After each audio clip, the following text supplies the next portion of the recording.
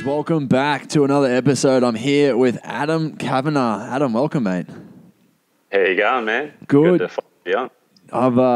I'm stoked to have you here. We've talked for quite a while now. I actually sent you a message on Instagram. So your Instagram is at Adam_Kavanagh, which is Kavanagh for the listeners. But yeah, I sent you a message after you put up a photo or a video when you were in Northern Territory eating snails from the beach. You were just walking around through little waddling water and grabbed some snails and chucked them straight in the fire. And I was like, I just need to know what it tastes like. So I sent you a message, and you're like, oh, it's just like mussels. It was kind of quite interesting. I was spending quite a lot of time in the bush at that time, and the whole theory of living off of the land is something that really, really appeals to me. And you were kind of out and doing it, so I thought it was really quite cool to kind of catch it at that moment. But I mean, you've been on quite the adventure just in general recently, which I want to dive deep into. I think your Instagram is one of the best Instagrams to follow. For those who haven't seen it before, jump on and make sure you check it out. Yeah, I think you do some pretty interesting stuff. And what I'd love to kind of talk about, Adam, is actually just your story a little bit, like your background and what made you go adventuring, because I know that you've got a story that probably a lot of people can relate to in regards to how work was and what happened with your life in general, and how that how you've changed it around now. Yeah, man, for sure. Do you want me to jump straight into it? Yeah, dude, let's go for it. Go deep. Sweet. Thanks again for having me on, man. So I guess my story all started, I guess if you want to go right back, like when I was a kid, I was pretty lucky. I grew up on a cattle property, and I was always running around, rolling over rocks and catching lizards and bugs and spiders and stuff. Like, it's like growing up, like it's just always sort of what I did. And then, we kind of moved to town, and like mining towns. And pretty much like the thing was, if you're in a mining town and you're not in the mines, like why would you be there? Like once I sort of left school, I farted around a bit with a few, labouring jobs and stuff like that. And then when I was 19, I got a job at the mines, and like I was at the like obviously at the time I was pretty stoked to get into the mines, just because it's what everyone else was doing, So and good money, so I was pretty stoked. That's the dream, right? Like good job, good money. It just that's what it seems as. Yeah, man. Yeah, get a good job, get good money, buy a house that you probably can't afford, and she's all sweet. Anyway, I won't lie, like I really bloody enjoyed it at first. And I mean, probably even still to a degree, like I enjoyed it right up till when I quit. But I ended up working in the mines for about 9 years. And in that time, like my health sort of went to shit, hey, to be honest. Like anyway, where did I go with that? Yeah, so like my it was a few years before I quit the mines, actually. Like the wheels are really falling off, and like I got like hyperthyroidism, or just like an overactive thyroid gland.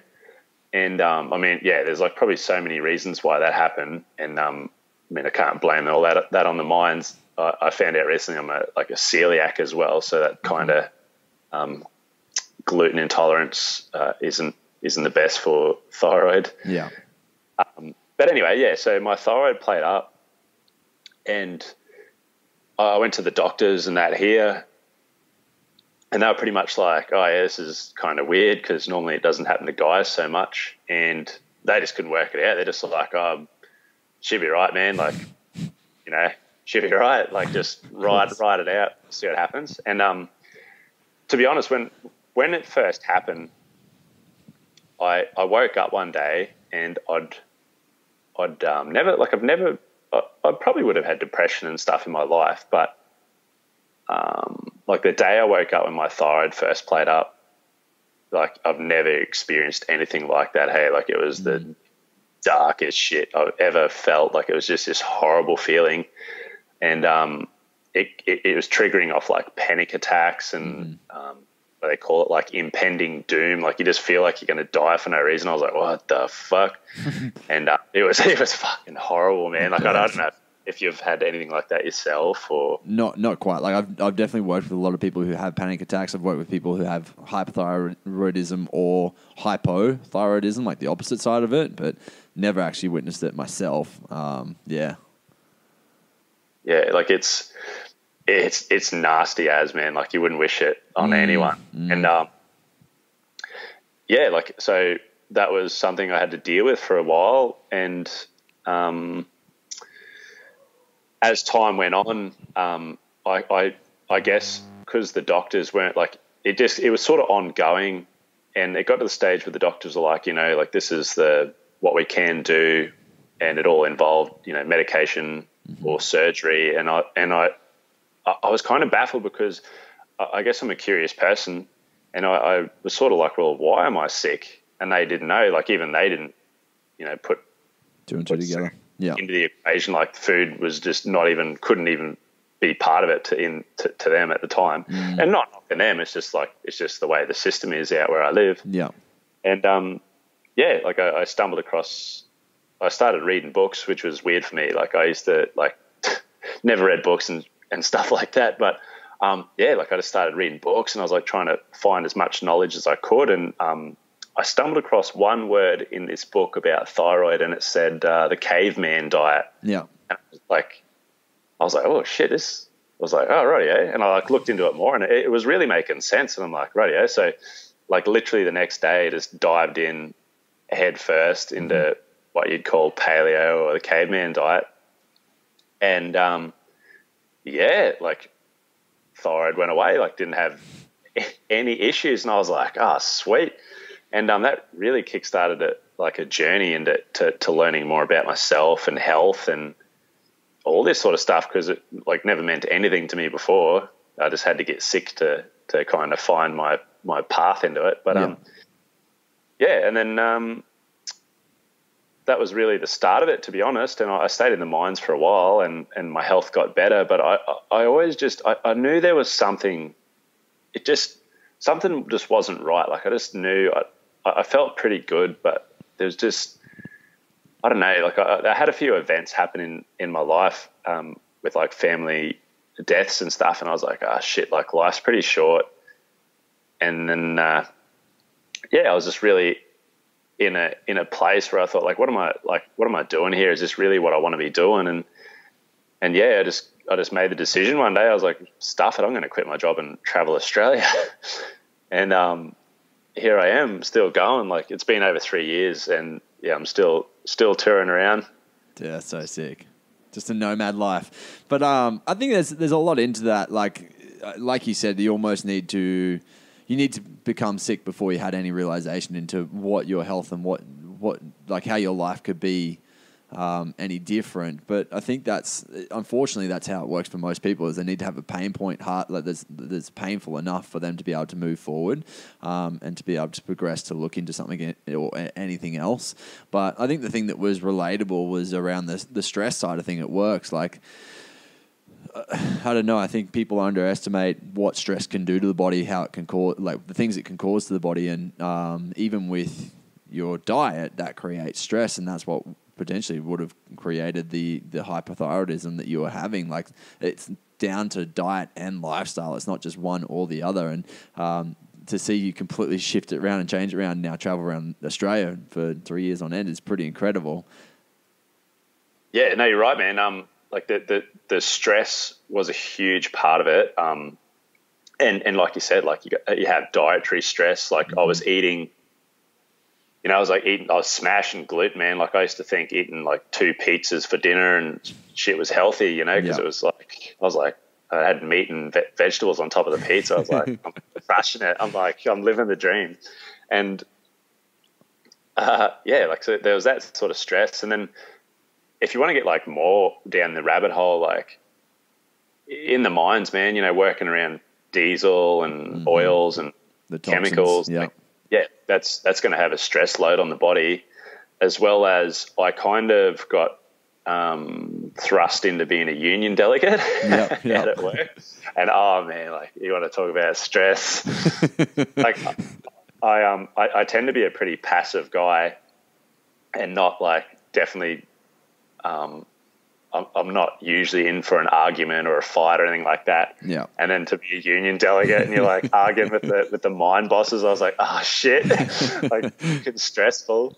So it all stacked on top of each other. Hey, like just, and then shift work, like not getting sleep. Like I used to basically do the night shifts and I wouldn't sleep at all. Like I do 3 nights in a row. I wouldn't sleep between those 3 nights. Jesus. And to be honest, that's half why I quit too. I was like, I'm going to kill someone. I'm going to kill myself, like doing this. Yeah. But yeah, so many people, it depends where you're at. Like, I mean, you can do it, but for some reason, once I got sick, my body just could not tolerate shift work anymore. Like I just couldn't physically do it anymore.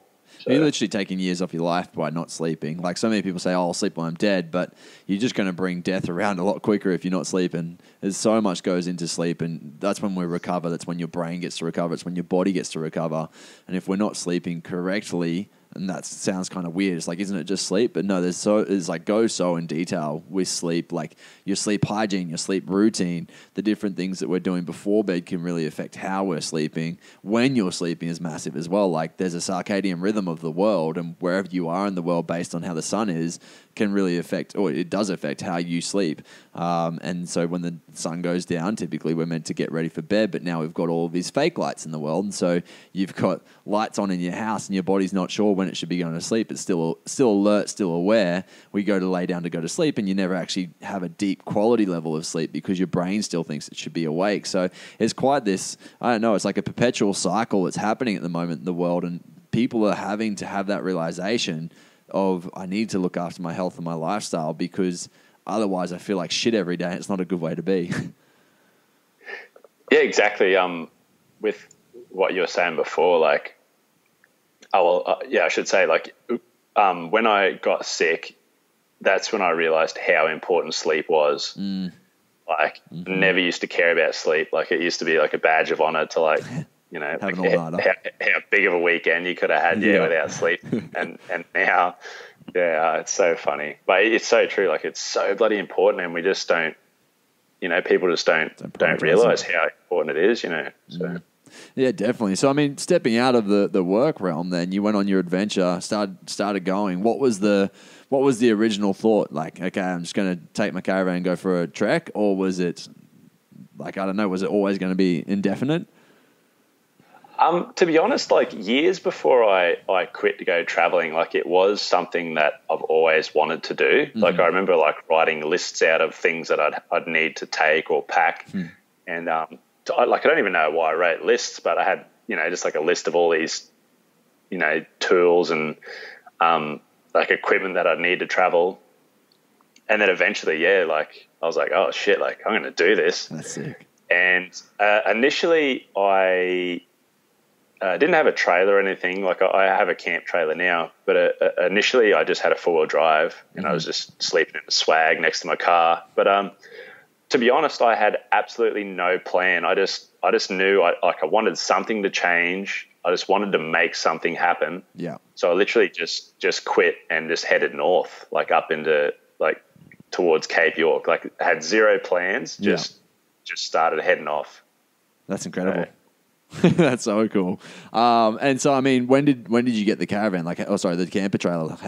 How deep in were you before you decided, okay, I should get something with a little bit more functionality to it? Yeah, I think it was about a year in. I was heading down to Tasmania and heading down there for winter. Yeah. And because I'd been traveling for a while, I was like, oh, you know, like maybe I need to upgrade here a bit and make life a bit easier, because I had so much crap in my car, like literally I could barely fit in the car to drive it. So much crap in there. And then, heading down to Tassie, just got on Gumtree, found a trailer. I was like, well, that's the one. Yeah. So I literally bought it like a couple of days before I got on the ferry to head over to Tassie. And, still got it. It's probably like, I'd say, well, it's not the same trailer that I left with anyway. Like it's fallen apart a few times, but. How many Ks has your car got on at the moment? Actually on my second car. Yeah. Okay. My first Land Cruiser pretty much, burnt it out. So, yeah, I don't know. My other one's, I don't know, it's got like 400 or 480,000 or something. I don't even know, So to be honest. well as well. I don't even look at the Ks. You don't need to. No, on exactly. one of the cruisers, they just keep going. So. Yeah. So, I mean, things to talk about, I think, how much stuff do you actually need when you're traveling about? I think people probably are constant overpackers, taking way too much stuff with them for, say, a weekend. When you're going away for an indefinite amount of time, like, how do you decide what you're going to take and what's important? Yeah. To be honest, when I first headed off, I pretty much took everything and the kitchen sink. Like, I had so much gear, and as I started traveling, I just started to realize, I was like, wow, like so much of this stuff, like I never even touch it or use it or anything. So, like, literally at the moment, the trailer is pretty good storage. So, like, to be honest, really to go traveling, like with the way I eat, I can't really just eat anywhere. So I need a fridge. So I've got like a little angle fridge. Yeah.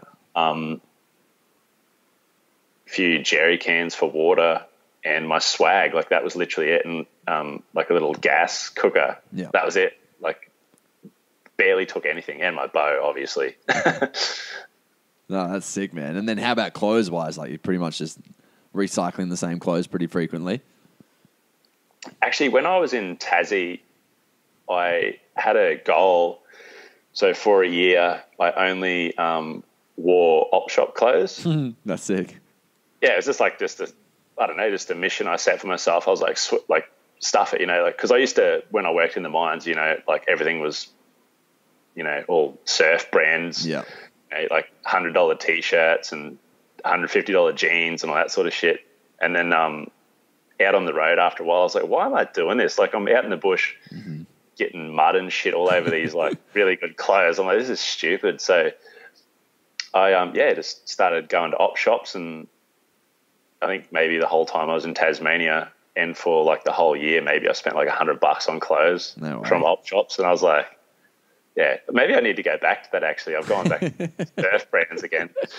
Expensive hobby. I actually had a friend who's like, I don't know, she puts herself out there as if she's a model with the clothes she buys, and she actually took a whole year off of buying any clothes, so she had to recycle all the stuff she used.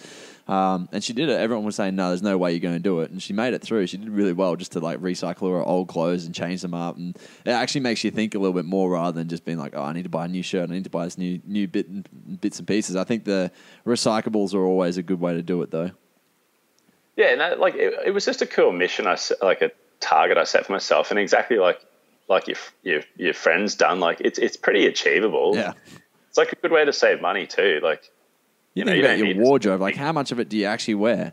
I've got like... Exactly. Because I train, I've got so many shirts that I sweat through each week. But outside of that, like, there's not that many shirts that I recycle or that I actually go through. I've got probably 30, 40 there, and I use 10 of them. Yeah.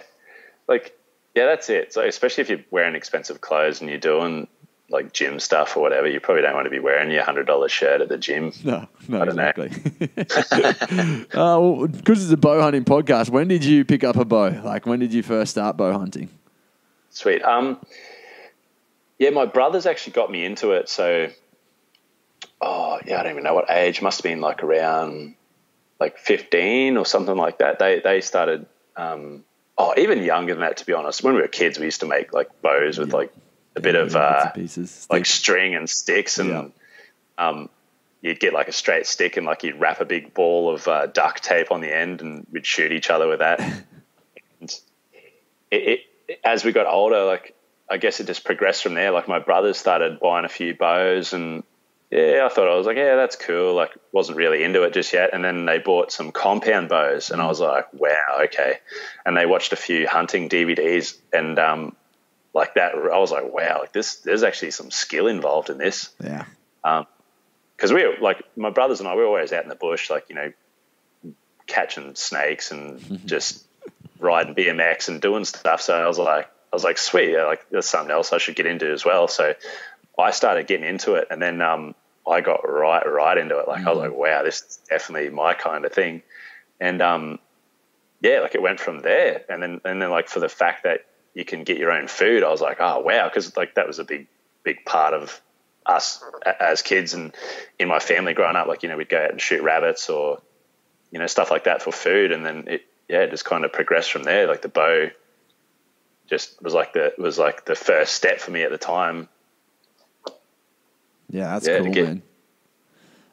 I think so. Something that you've done is gone and used both the wheels and the stick. So compound as well as your recurve bow. When was the transition back to the recurve bow? Yeah, so there's Jack Spinks and Captain Bowman and Carl Brown, and like I was watching their videos of them shooting the stick bows, and I was like, that's incredible, like the skill that they have. But I always thought, I was like, stuff that. Like I don't think I'd get into that. And then I went out and caught up with Jack out on his property, and all these guys were shooting the sticks into like a hay bale, and how good they were with them. I was like, wow, like that's actually pretty bloody cool. And I was there with the compound, and I kind of felt a bit, I was like, oh, I'm the odd one out here.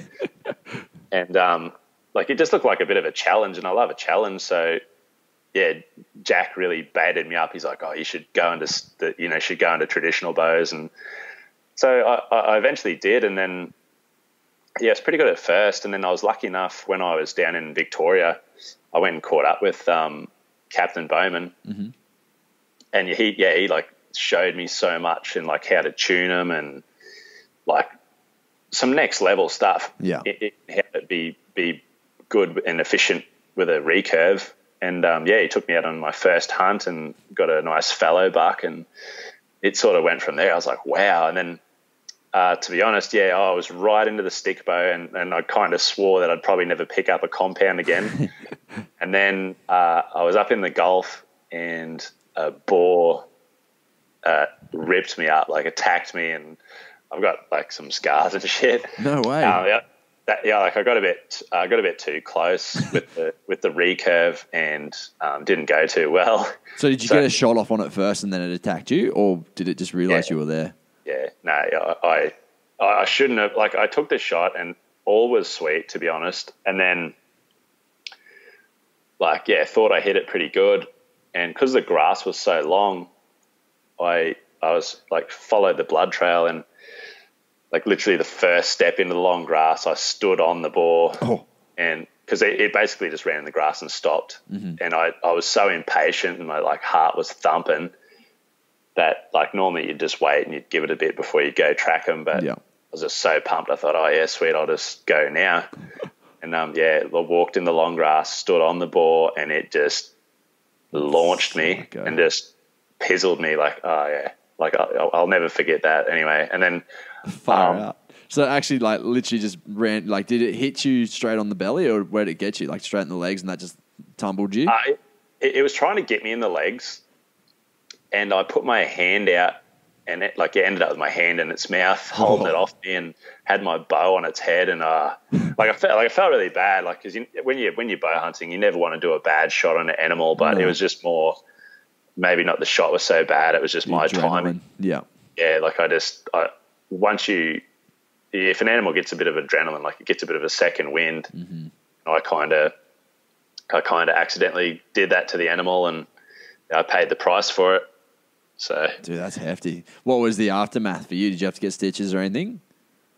I went to hospital, and because I was out pretty remote, I had to drive like 3 hours back to town. Yeah. I was even thinking on the drive, I was like, oh shit, that could have been way worse. Yeah. So I didn't tell anyone where it was and whatever. But anyway, I drove back to town, and it was funny. I got to the hospital, and they were pretty much flat out, so they had no one to really help me out. So the doctor gave me one of the local anesthetics in the hand, and he's like, oh, I'll be right back, and we'll clean the wound out. And I was like, oh, okay. And I sat in the room for 40 minutes, and I was like, is he coming back? Because I was getting feeling back in my hand again. And he come in with this brush, and he's like, oh, sorry, bud, you'll have to clean it out yourself. We're pretty flat out. Oh, my God. Yeah, I had to – bro. Do you do all right with blood? Yeah, yeah. I'm all right with that stuff, but it's just I can tell you when you got like the fatty tissue hanging out of your hand, and you're like having to put a brush in there to clean it out. Like, holy shit! Like, and the anesthetic had wore off, and it was pretty brutal. Yeah, so that's crazy. Anyway. That's the story. Oh, that's awesome. And so, what, you put down the recurve after that? Sort of. I haven't been using it as much, to be honest. I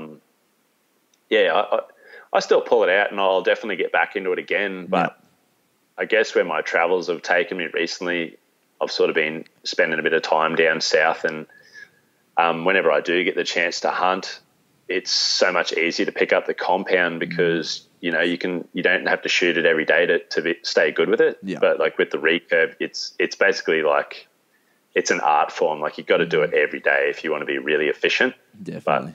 But, yeah, dude. I started the opposite way and started with the recurve and realized how hard it was going to be. So I'm like, okay, I'm going to upgrade, get a compound, and I've got the intention of going back to the recurve eventually.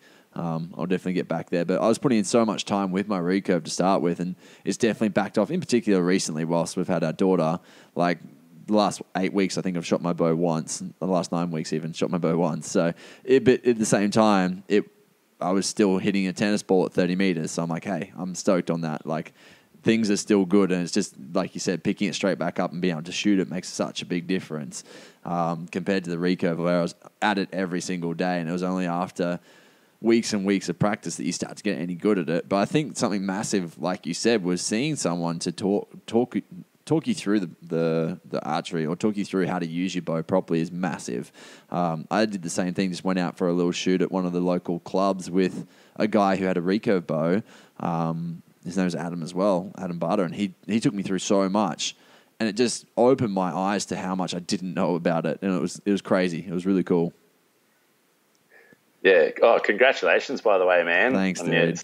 Expanding your little family. That's cool. Yeah, she's awesome. She's been so much fun. Everyone was, I think we were talking about it yesterday about everyone trying to prep you for the worst, but we've really had such a gem. Like, she's so awesome. She feeds, she sleeps, she does everything she's meant to. I've only been pooed on twice, so I think I'm doing pretty good as a dad. Oh, man. Yeah, that's awesome. Yeah. What do you reckon you'll get them into? Oh, definitely. I'm already trying to figure out when we can take her out. Like, I just want to go camping with her at least. Like, right now I'm just craving an adventure. So we're taking to the beach for the first time this weekend, which would be sick. We've just had visitors nonstop, so I haven't really been able to get out. But this weekend we'll go to the beach, and I think early January we'll hopefully get up to the farm, which would be sick. So take the trailer up and just have her camping from as young as we can, so she's just used to it. Yeah, awesome, man. Yeah. I think there's so much you can learn just from being out and about with nature. Like, even just the act of learning to be bored is massive. I think, like, I was like you. I grew up on a cattle farm for a little bit, and you just had to make your own fun. You had to figure out what you were doing each day when you were out and about. And there's obviously so much you can be doing out in a property compared to maybe in the backyard somewhere. But I think the act of being bored is something that is a lost skill now. Yeah, you're right, actually. Like, in my journey, I guess I didn't realize when I quit to travel what I was really setting off to do. And I guess I was setting off to heal myself. Mm-hmm. And exactly what you're talking about right now. Like, I don't know why, but I just knew. I was like, I just want to get up into like remote Australia and get into the bush and just do that. And just like you said, man, like, we've forgotten how important that actually is, you know, like being out in nature and just getting covered in mud and crap and just doing all that sort of stuff is so healing. And like to be honest, it's like probably the biggest health tool that I have. Like, I guess, I'm still using it right now, and I'm about to go use it even more again. Like, I'm keen to get back into far north Australia again. So yeah, I think there's so much gets taken for granted now, but we're so cautious here in Australia. We're always lathered up, we're always covered up completely. Everyone's wearing sunnies, and then there's people wearing shoes wherever they go. Like, they forget about the natural elements that are actually quite important for health.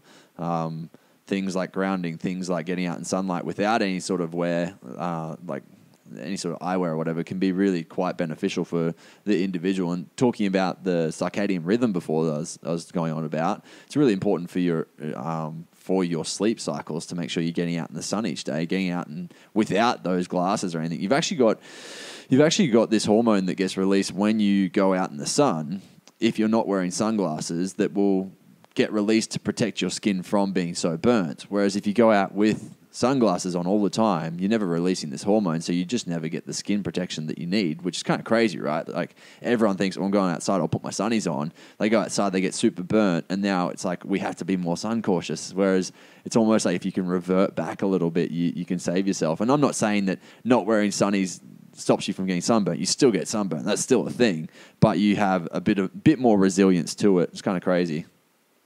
Yeah, actually, okay. Yeah, I got heaps to talk about on this stuff. Go for it. When I used to work in the mines, and as a kid growing up, like, I was always getting covered in, sunscreen and zinc and all that. And I used to be I'm still pretty pale. But I used to be like literally so pale. It wasn't funny. Like, if I even just went out into the sun for like a minute, I'd be absolutely roasted. Mm-hmm. And so that encouraged me to use even more sunscreen and stuff. And I got to that stage where literally, like, even like 6 o'clock in the morning, if I went outside for like 10 minutes, I'd have like 3-degree burns. Yeah.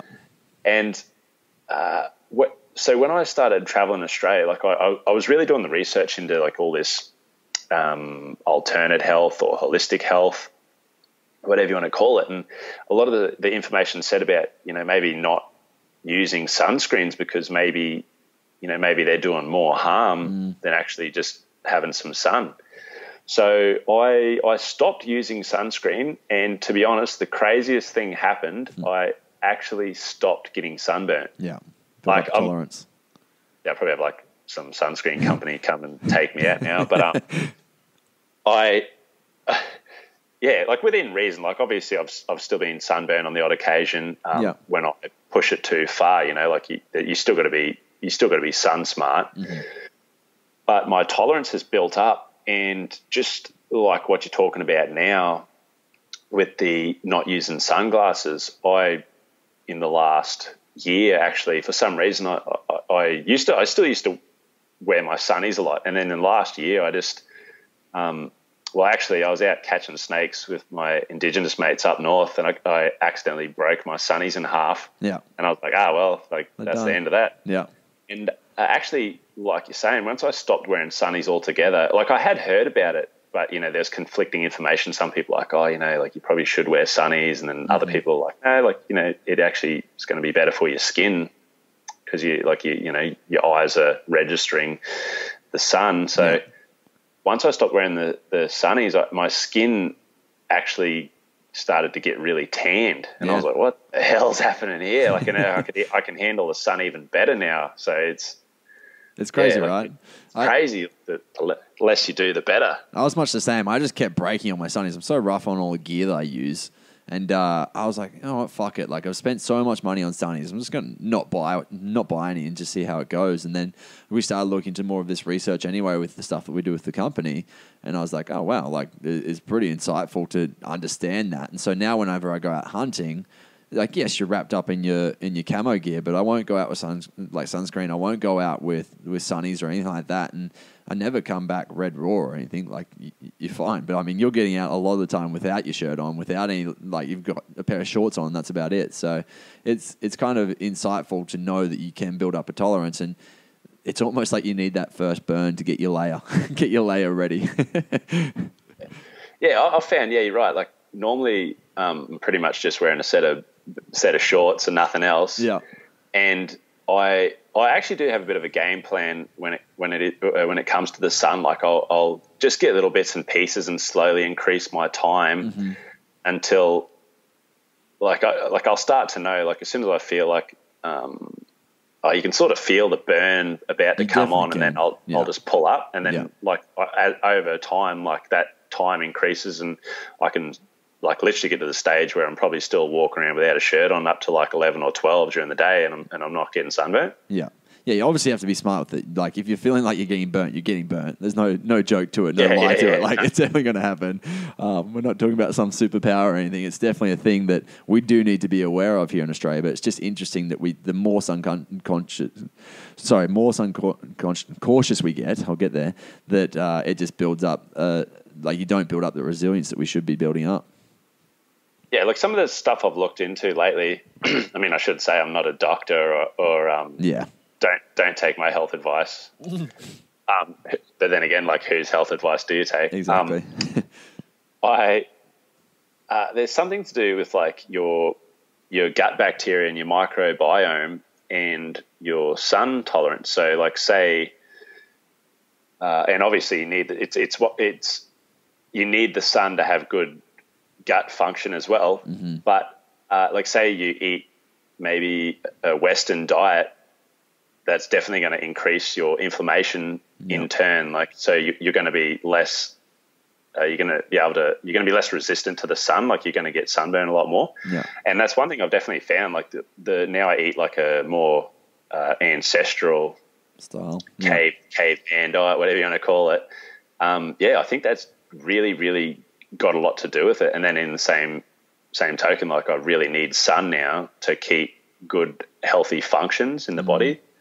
The other thing is, like, the darker skinned you are, the more sun you need as well to be able to produce the correct amounts of vitamin D. So my wife, she has like, her family from South Africa, and so she burns one day and she'll be tan the next. And it's just, she was actually vitamin D deficient for a while, so she started getting out in the sun a whole heap more, and all of a sudden she's like, her vitamin D is completely fine. It's kind of crazy that we've got all the power that we need from the sun, but once again, it's just that thing that we're so scared of. So yeah, it's quite interesting.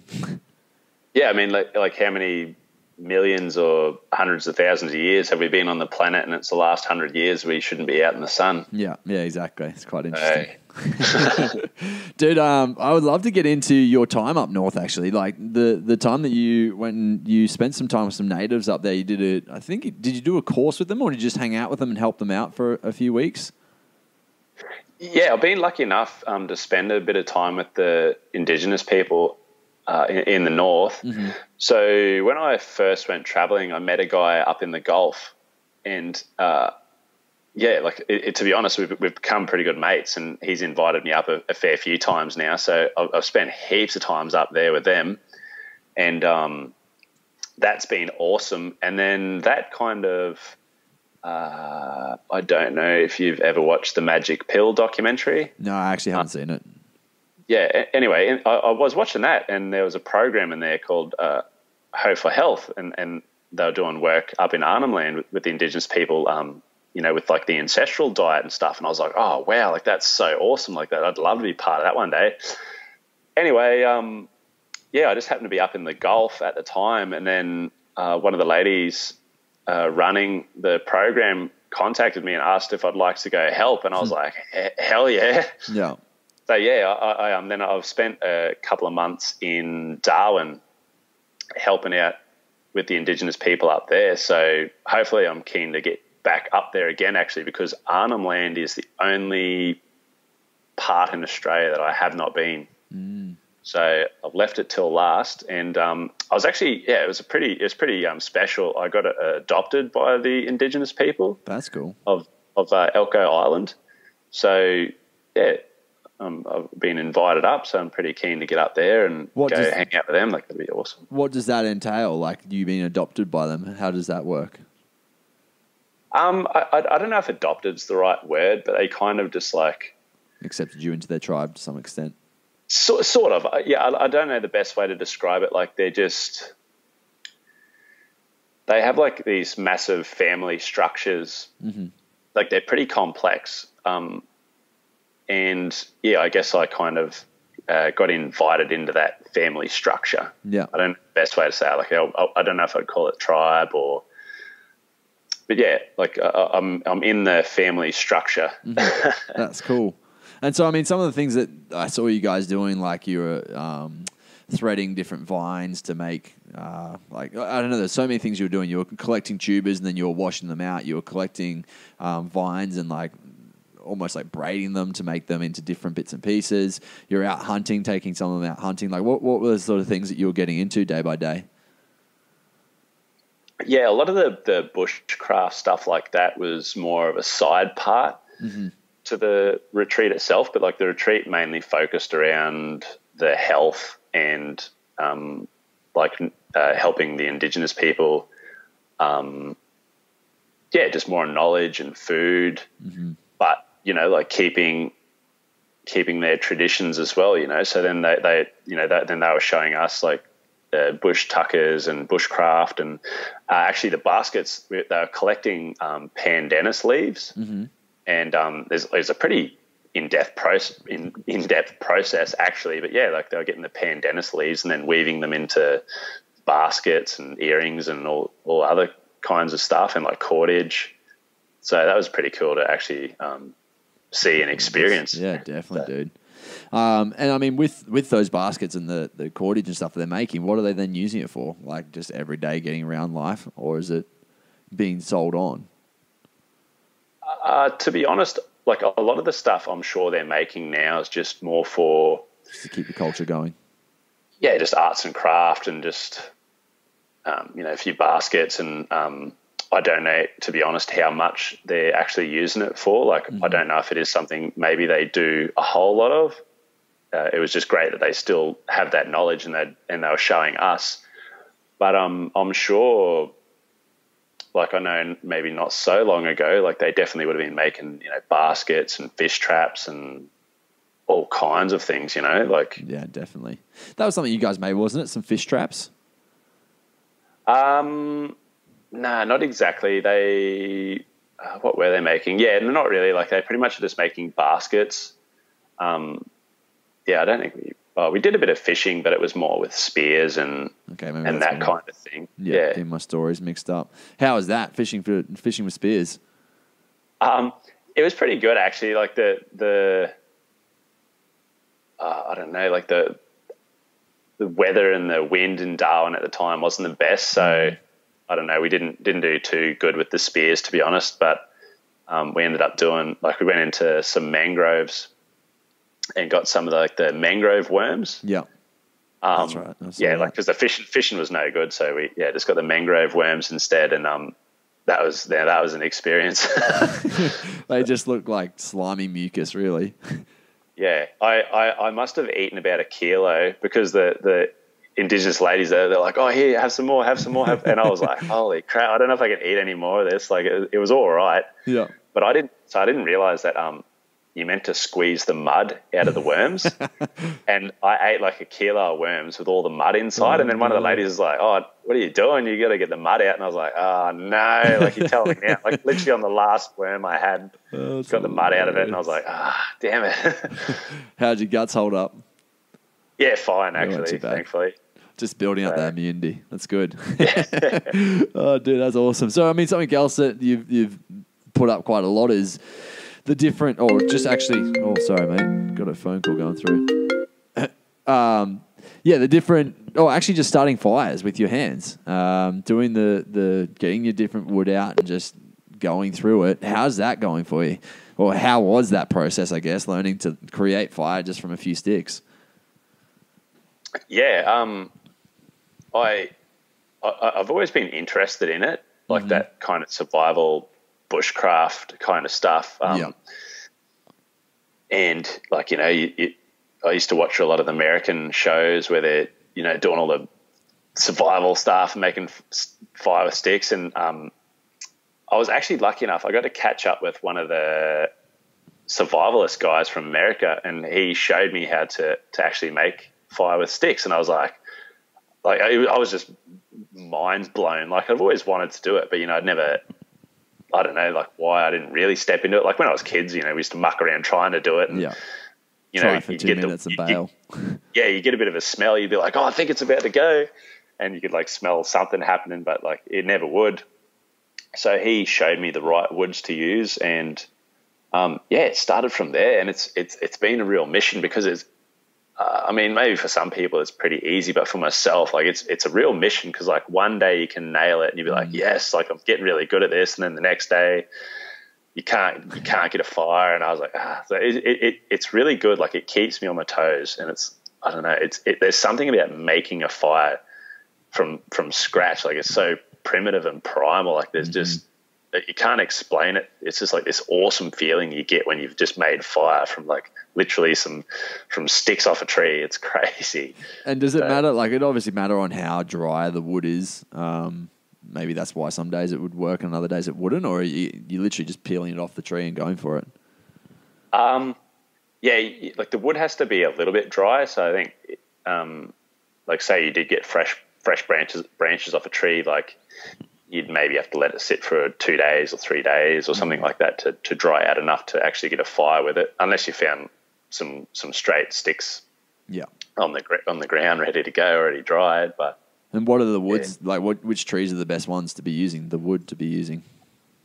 Anything straight and fast growing and a softer kind of wood. Okay, that's what you're looking for. Like, there's so many types of trees that'll work. Like, I've raided my dad's garden, and one of his garden hedges would make fire. Like, it's not, you can make fire out of the most random sticks. Yeah. But I mean, probably not at the moment. I think, like, everywhere's on fire banned at the moment, that's why I haven't been doing any fire making for a little while. So, dude, fair enough. And so, I mean, like, how long does it take you from start to finish? I know that varies depending on what the wood's like, but what's the fastest it's taking you compared to the longest it's taking you? On a good day, I probably could get a fire in, like, 1 or 2 minutes. Yep. That's pretty decent. That's from start to finish. That's not, like, literally just rubbing the sticks together. That's from, like, actually cutting the groove in and the notches and doing all that. Yeah, like, I could probably nearly get a fire going in, like, 1 or 2 minutes. Wow. I think I've seen guys do it in, like, 3 seconds. So I've got a little way to go yet. That's hefty. I remember just sitting there for ages doing it when I was younger. Like, it felt like 10 minutes and never got anything. Probably not doing it fast enough or any of that side of things. But yeah, I still just remember struggling hard. Yeah. I mean, as I've been traveling around, like, whenever I find the right kind of woods, I just test them out. Like, to be honest, that's how I've kind of worked it out as I've been going. But yeah, like, if you grab the wrong type of wood, you could be there all day rubbing the sticks together and nothing will happen. And that's where you kind of come unstuck, because you think, oh, yeah, like, surely this wood would have to work. Yeah. And then, you keep mucking around with it and nothing happens, and you end up with, like, blisters everywhere. Yeah, I'm going to blame it on that. I didn't have the right wood. For, like, how long did you ever actually live completely off the land when you're out and about, or did you always kind of have your own little supplies with you, food-wise? So recently, well, maybe not recently, like, not so long ago, I went up into the Gulf with my brother, and I guess we had our cars close, but basically for 2 months, we literally only ate what we could hunt with our bows. Mm-hmm. That was it. Yeah. So we had access to water, but we were just drinking so much water because we were pretty active that, I have like 100-litre stainless steel tank in my trailer. Like, we were giving that a pizzling. But other than that, I mean, yeah, that's probably, like, the most, I guess, hardcore it's been. Yeah. Like, just literally. And then, yeah, basically we just ate wild beef for 2 months. So what would happen? You'd get a kill and then you'd just hang the meat in shade all day long? Or how are you rolling with it? No, pretty much how it had to work was we would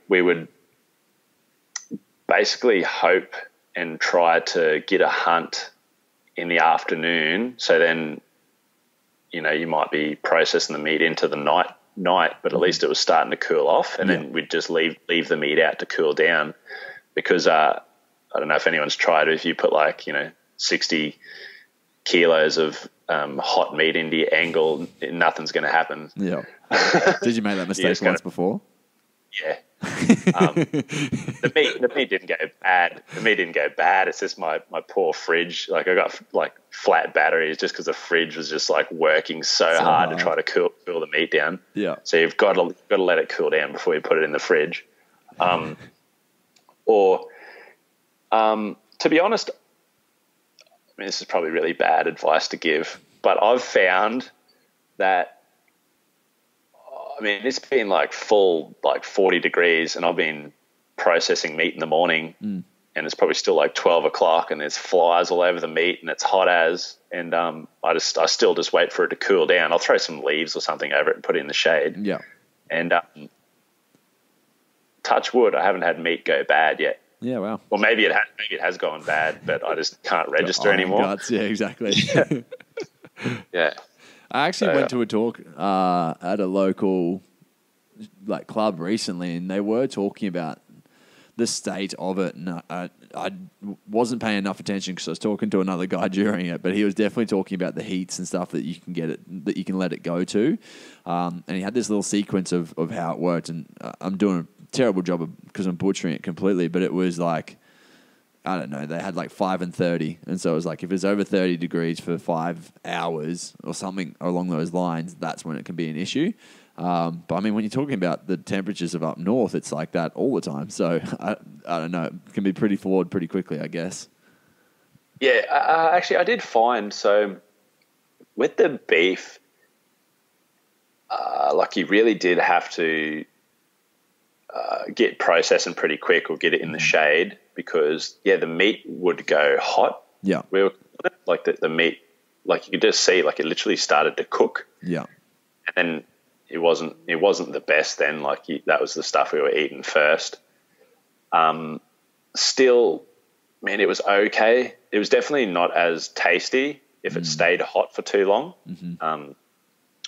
But the pork, because we shot a few wild pigs, and we had to be at, I don't know, like just with what I've heard about pork and stuff and the heat, we were a bit more careful with the pork, but I did find that it would taint so much faster in the heat.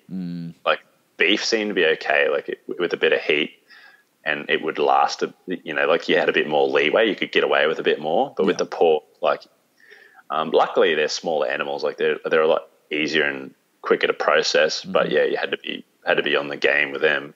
So like say we got one in the middle of the day, we're having to process it pretty quick because they just. But I mean, like obviously you're just not taking the whole carcass then, right? Like when it happens, if you've only got your little angle fridge to cool it back down, you're just leaving a fair bit of the meat behind. Yeah, at the time my brother had his fridge there, so we were sort of boning the beef out, you'd say, and the ribs would take up a lot of freezer room. So once you like bone it out, and the scrub cattle we were chasing up in the Gulf, like they're probably a bit smaller than your average not like a cow down here, so it probably wasn't as much meat on them as you'd think. And then what we were doing, so we'd eat the ribs first, because the ribs would they'd just take up so much fridge room. You chuck like your front quarter and your hind quarter and your back straps and all the organ meats in the fridge. And then we'd just throw the ribs on the hot coals and just cook them up straight away. And then to be honest, like sometimes maybe there was a little bit of wastage on a really big scrub bull, but you did pretty well. Yeah, maybe it wasn't as bad as you'd think. Hey, and then also, so like I didn't shoot too many of them. My indigenous mate up there, he eats a lot of beef.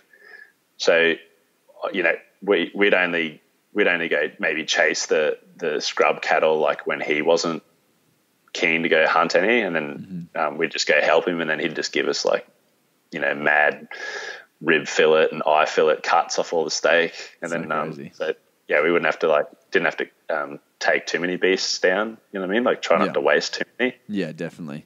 I mean, with the pork, so many people are so scared of the pork here in Australia as to when to eat it and when not to eat it. And I mean, obviously you're up there during a bit of a wet season up there, so maybe they weren't feasting or having to feast off of everything that's dead. But I mean, what was your kind of thoughts around the pork for eating it? And you weren't freezing it or anything before you'd eat it. You'd typically kill the pork and then eat it that day, right?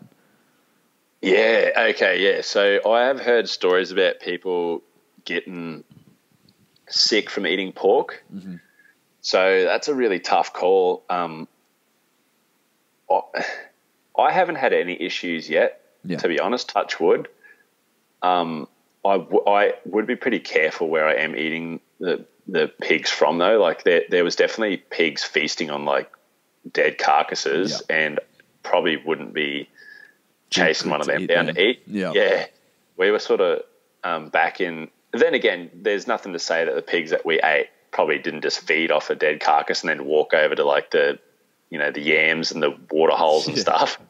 But I guess they were getting finished on like plants. Yeah, exactly. So maybe they had a little bit of time to clean out first.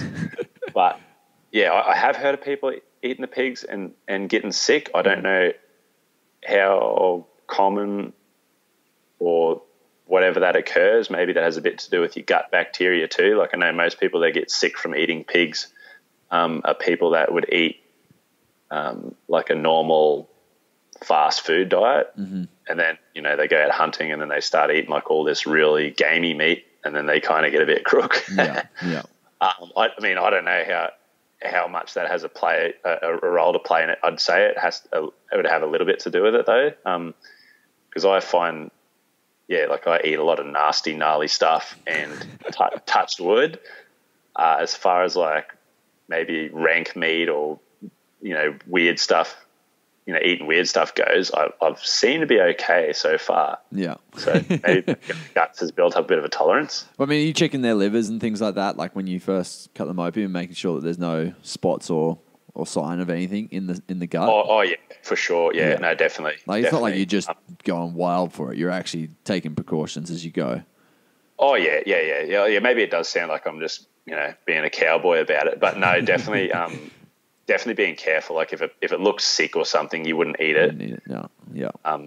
But yeah, like we're definitely checking the organs and all that sort of stuff. You want to be as smart about it as you can. I guess it depends how hungry you were. Would be on like what limits you'd go. But yeah, I don't know. Just the area that we're in. I've been pretty lucky. Like all the animals have been pretty healthy. To eat. So I haven't really found anything too weird yet. They've all been pretty clean, I'd say. No, that's cool. And so, I mean, something that I was just going to bring up, I'm just looking at your Instagram page now because it's always pretty cool. It brings up some good conversation. I mean, something that you talked about before was actually the snakes, like playing with snakes a lot when you were younger. Is that just been something that has been like a passion from when you were younger, just catching snakes and putting them in different places? I know a lot of your videos is like moving a snake off of the road, for instance, to make sure it doesn't get run over. Is that just something that your brothers taught you, or did you just kind of have interest yourself in it? Yeah, I guess growing up, watched like Steve Irwin and the Bush Tucker Man and Malcolm Douglas and all those kind of guys, and just always just loved nature.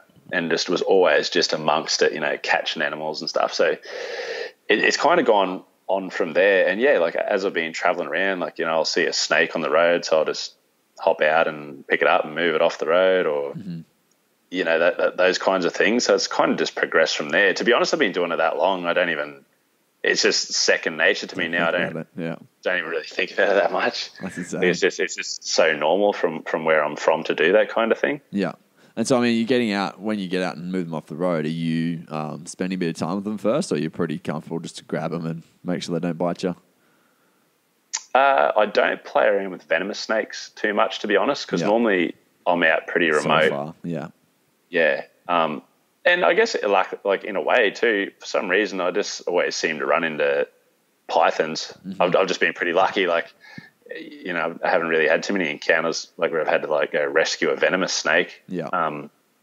It's just been the way I guess it's kind of worked out. But yeah, I don't know. I just sort of give them a bit of a wide berth. And with the pythons, it just depends on the timing. Like if I picked up an animal and it was pretty calm and casual and wasn't too worried, maybe I had a bit of a look at it and then, you know, just walk it off and put it down. But if you know, you're definitely going to find animals that are stressed and, yeah, they're just the ones I pick up and move and put down and probably am not going to take a photo or a video or anything like that. Actually, like that there's so much stuff that I do that never ever makes it.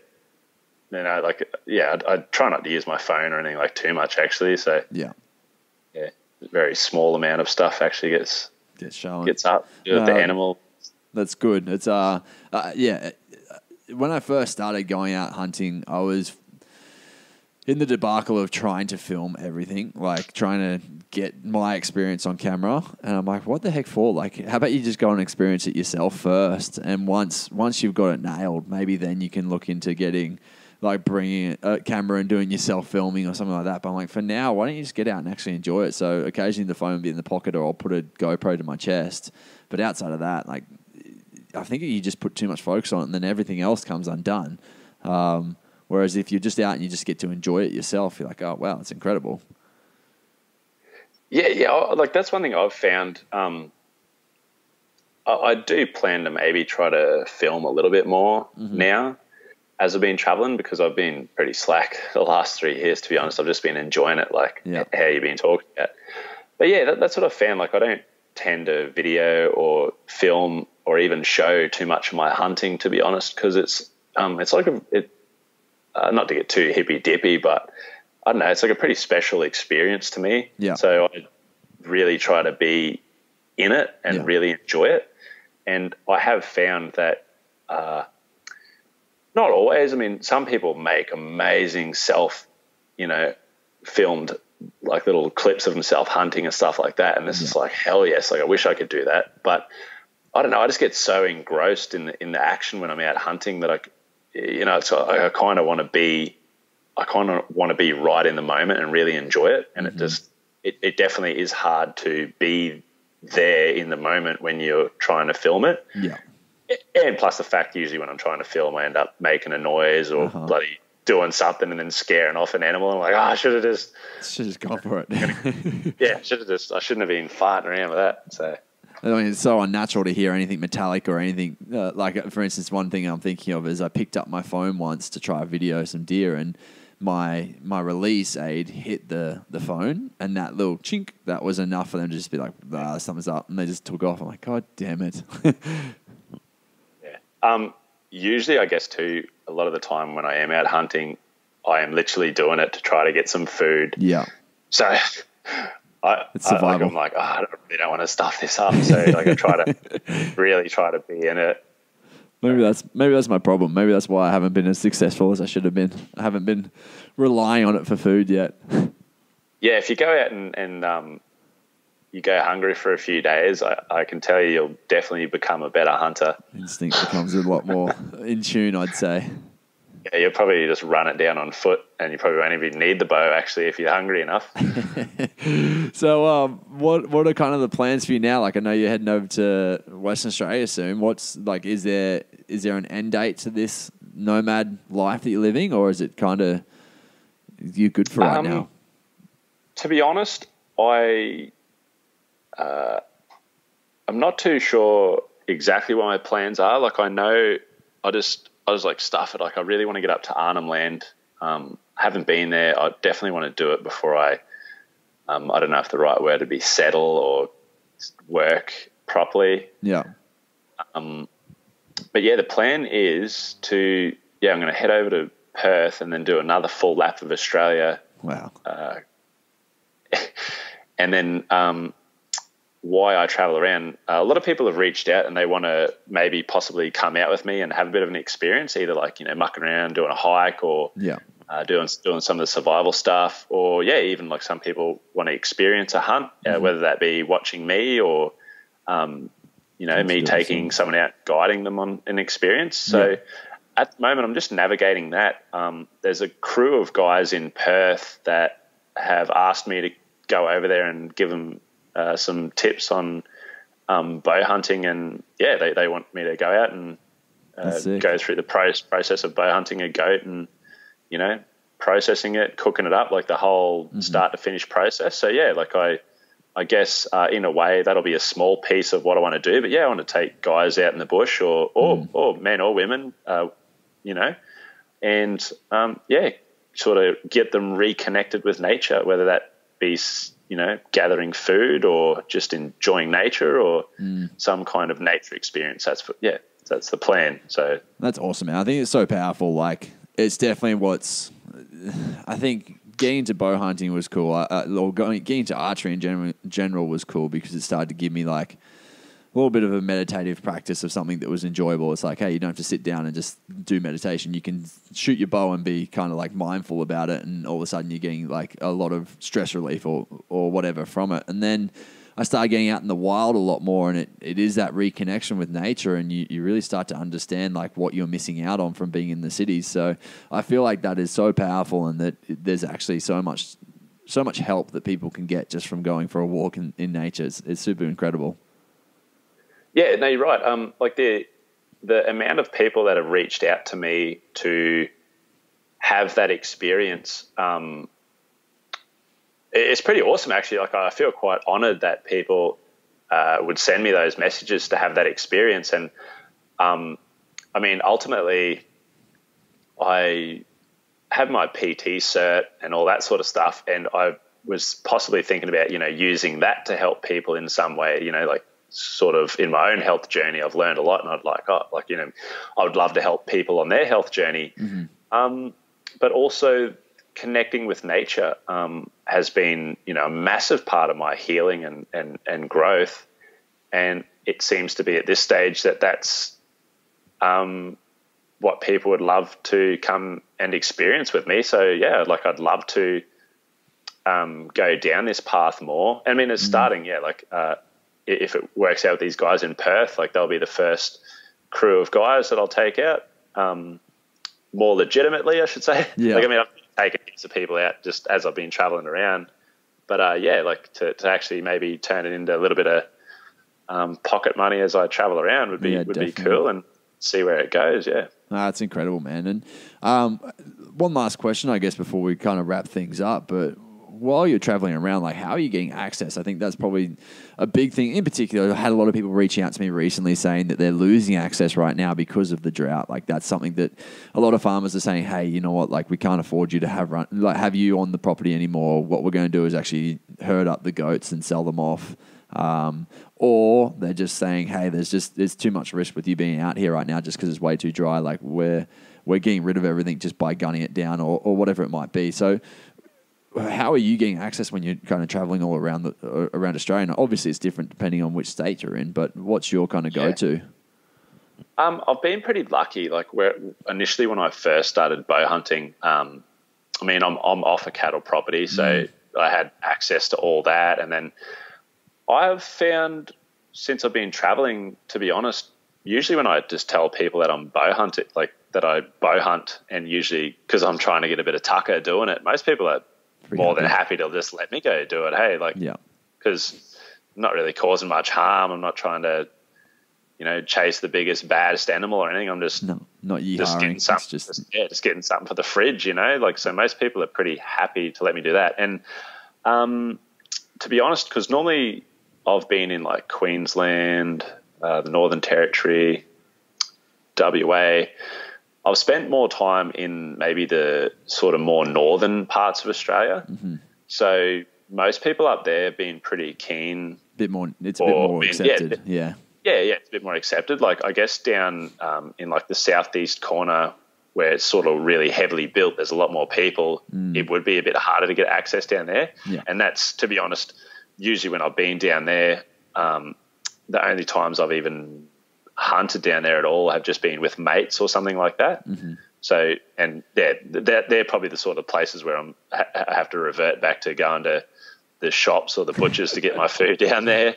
But I mean, bow hunting is not the only way I get food. Like, there's so many other ways, like fishing or whatever. But I've just found in my time traveling, normally, in the more northern remote parts of Australia, you know, I run into farmers all the time because, you know, normally they're pulling up, like asking me about my trailer and my setup. Yeah. And then it's like, oh, you know, you wouldn't be able to go knock over a pig or something. And they're like, oh, yeah, sure. So I've just been pretty lucky in that way. Yeah, definitely. I think it goes down to a lot of what you just said is based on how the conversation starts and how you're actually wording it. Like if you just say, hey, can I come hunting on your property? You straight away get associated with that bogan Australian who's going to go out and shoot everything that they see, whereas it's like, hey, can I come and get some food from your property? Like, can I come and go hunting for food?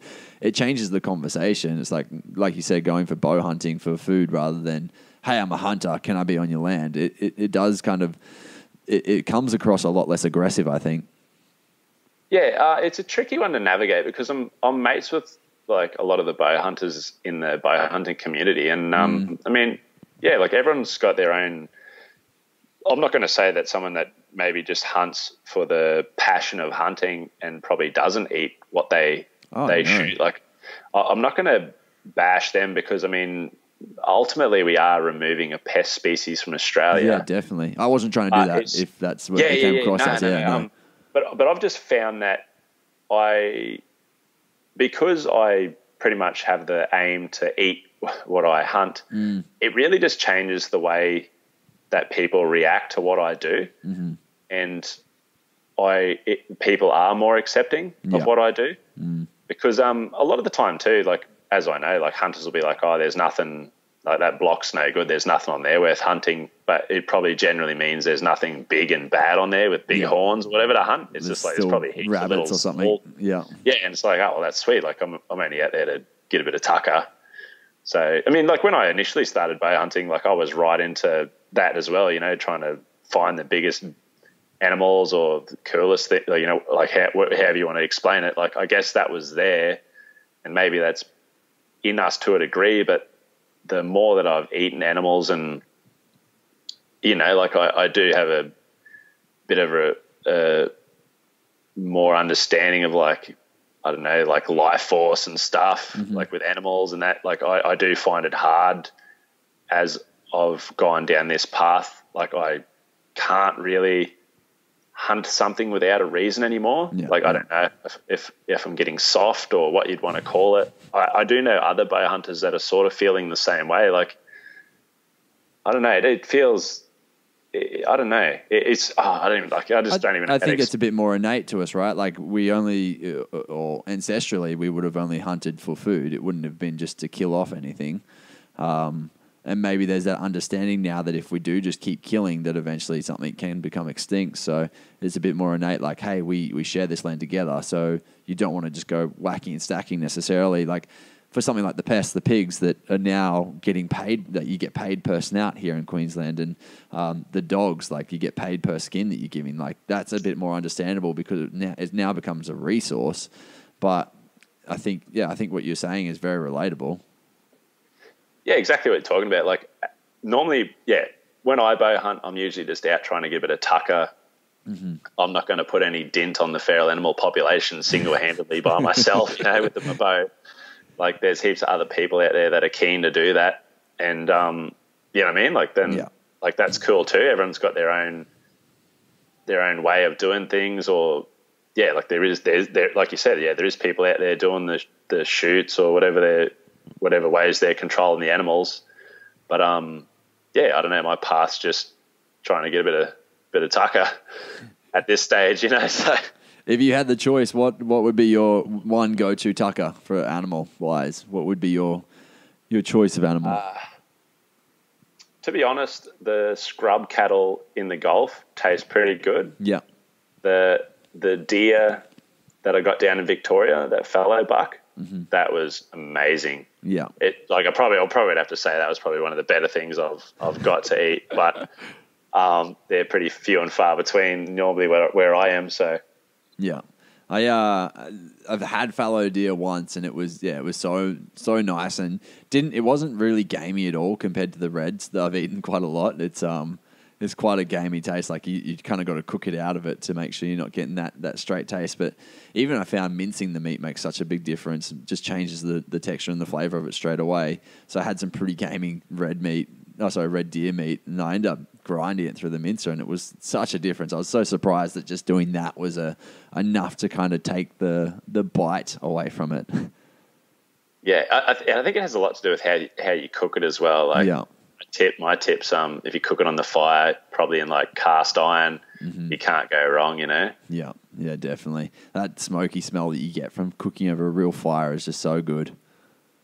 Yeah. No, that's it. Like, you just, nothing's going to beat that. Like, you could probably cook a rock in your camp oven and it's probably going to taste all right.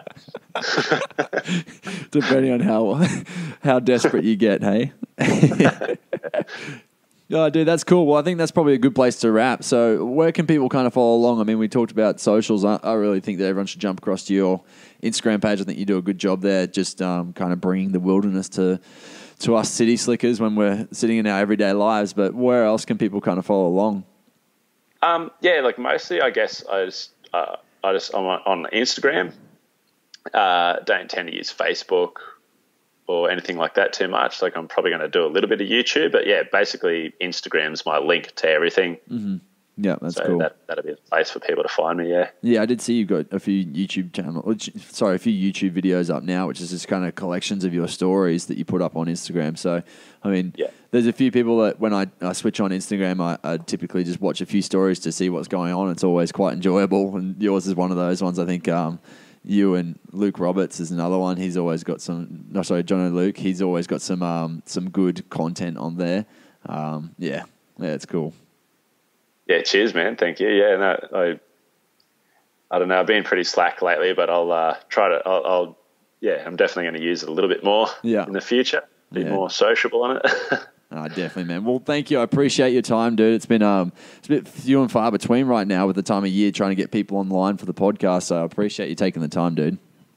No, thank you, man. I've been looking forward to this chat for a long time. So yeah, it's great to finally have a bit of have a good chat, man. Definitely, dude. All right. Well, thanks for joining the show.